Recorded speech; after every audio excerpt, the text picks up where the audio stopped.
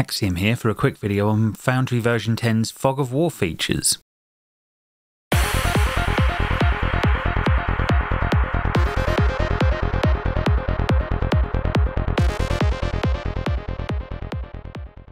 Okay, so a new feature that kind of went under the radar for me. You can now set an image overlay for the Fog of War. So if I move this token around now, what we can see is as more of the screen starts to reveal, the starfield image begins to disappear, and the explored areas are left in grey, and the rest is lit up from my character's vision. So let's quickly go in and look at the options here. I'm going to go over to the scene section here, and I'm going to go and right-hand click and go to Configure. And under the lighting section here, we have our new options. So by default, this Fog of War image will be blank. You can go in and select the image that you want to use, and that will override this Fog of War unexplored color. You can also, if you wish to, you can change the Fog of War explored color as well. So if you want to go for a different color look, you can definitely do that as well if you so wish, instead of it just being grayed out. It's kind of useful on a map like this, but I definitely could see this being used for like hex crawl maps, where you could have the explored and the unexplored version of the map over the top of each other, and as you explore through the hex crawl, it would reveal as you went. A nice new added little feature for version 10. Thank you all for listening, and please like and subscribe for more content.